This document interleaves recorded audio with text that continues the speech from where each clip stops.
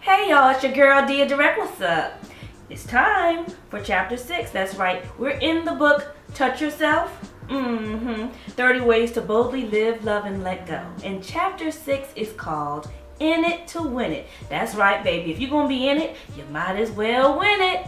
Now, in this chapter, I highlight everybody from interviews that I've done with Judge Toller to Taj and Eddie George.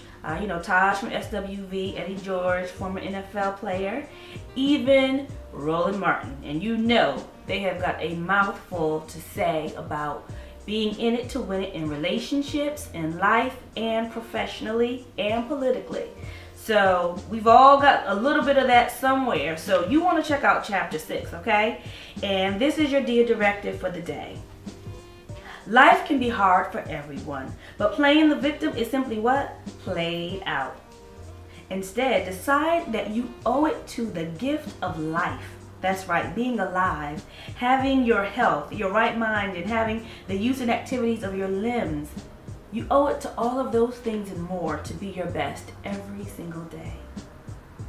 And when it's hard, and we know it gets hard, that's the moment when you have the opportunity to become a part of the problem or the solution.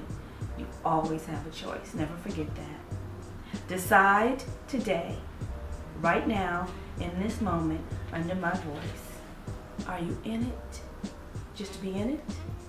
Or are you in it to win it? And if you're not going to win it, what's the point being in it? I know that caught you somewhere. I know you felt that. All right, now stay tuned for chapter 7. Next week, we're going to talk about don't lay down and take it. I know you want to know what I'm talking about. You won't know unless you come back next week. So I'll see you then. I'm your girl Deya, and you know I just got to be direct.